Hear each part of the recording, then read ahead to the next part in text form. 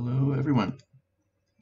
So what we're going to be doing today is showing you guys how to create a window for your shipping container using the free version of Sketchup, the Chromebook version.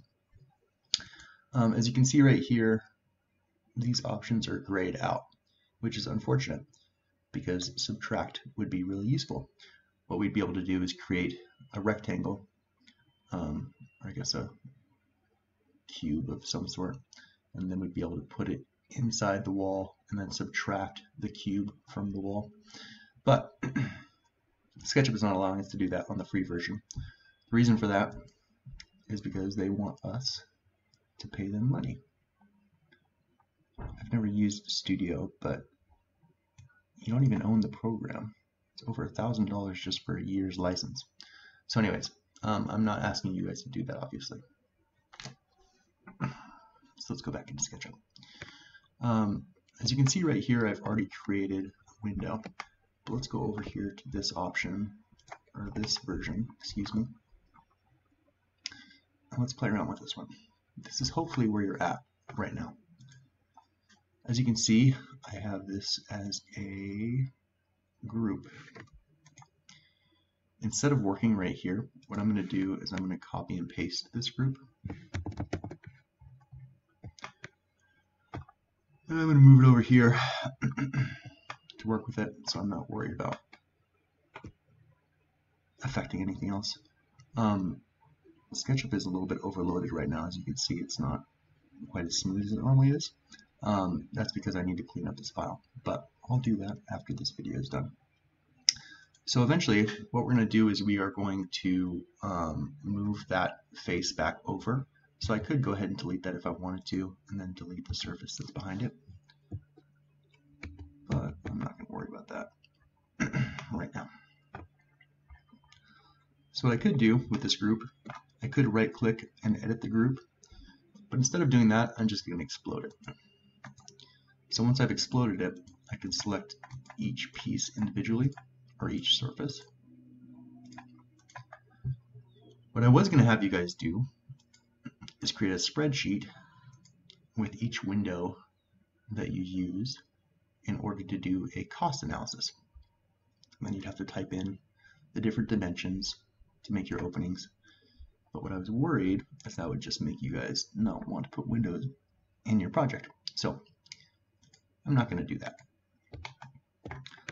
Eventually, you're going to want to figure out exactly where you want to put these windows, because it's really important. You obviously don't want a window that you can't see out of, or maybe you do. It's called a clerestory window. But anyways, these ribs are going to make our job quite tedious. If I had just a regular wall, oops, that's not the tool I wanted to use.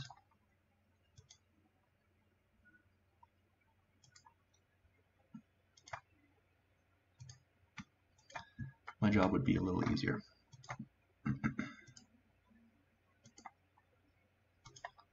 What did I have to do? Let's create my rectangle. And then I need to create a rectangle on the other side.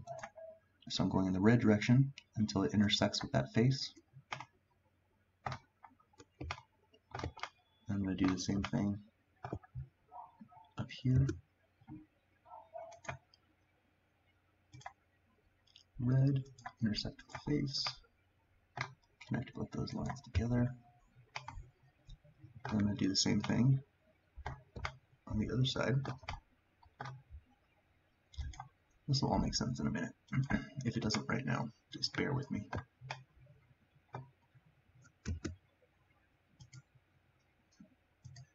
Same thing on the other side. Bam. I'm going to connect this line to that line, and when I orbit around, you can see that I'm actually drawing on that wall right there. So then I just create this shape right here, and I can delete the surface, and now we have a window. So that's the relatively easy way to do it if you can't use the subtract. But like I said, the ribs are going to make our life difficult. So let's go ahead and create our first rectangle. I'll go ahead and start there, and I'll go to there, and I'll go down to here. And then the color of our lines is really important here. Whoa, that doesn't look right, does it? So the reason it doesn't look right is because I wasn't paying attention to the color of my lines for the first line. Our cardinal directions here are important. We know green is going in that direction, and it's parallel to our wall. Blue is going in the upward direction, and then red is perpendicular to our green line and parallel with the red line here. So I screwed that up, but it's a good lesson to be paying attention. So what I'm going to do is I'm just going to go Control Z, go backward one step. I can also click there, Control Z again. So let's try that one more time. Now I'm paying attention, green, and we'll make it a relatively small window. Blue, and then once again green. And I'll connect from right there to right there. What I'm going to do here, I'm going to select these surfaces and get rid of them. So that would be a fine window if you were in prison, but since we're not, we're going to need to get rid of these two ribs right here. So this is kind of tedious, and I apologize, but this is how we got to do it. Okay, that blue diamond that showed up right there, that's SketchUp inferring what it is that I want to do. So the blue diamond is going to hit that spot right there. So in this case, I'm going to go out until the blue diamond appears. Well, maybe. Okay, I don't need the blue diamond. So let's go ahead and move forward without that, just to show you that you can. Okay, so now I've got a line. It's going out into space. I can go ahead and create a new line right here.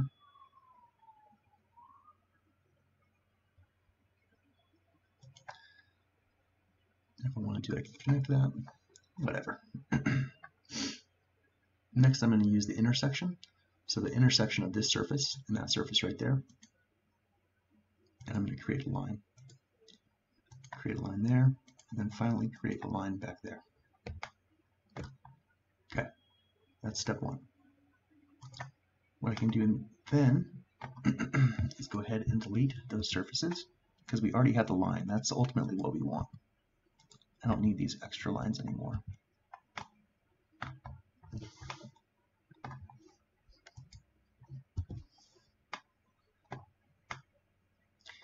I could do that same process down here. Another option, since I know that this top part is the same as the bottom part, I could Control C, Control V, and paste that like there. And actually, I can go ahead and do that all the way around. It's a smarter way of doing it, isn't it? Okay, so now that I have all those lines, I'm going to select from right to left.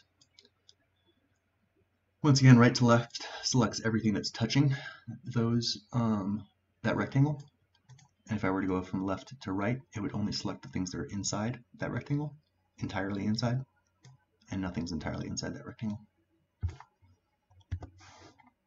Bam. There we have our window. We want to go ahead and close that up. So to close those, oops, didn't do what I wanted to do. Well, ultimately it did. Let's see if we can create a different line that won't close up. There we go. That's what I wanted to do. And then do the same thing for the bottom as well. Huh. For whatever reason, it looks like those were already closed. Or at least that one was. Alright. So that is how you make a window on your shipping container.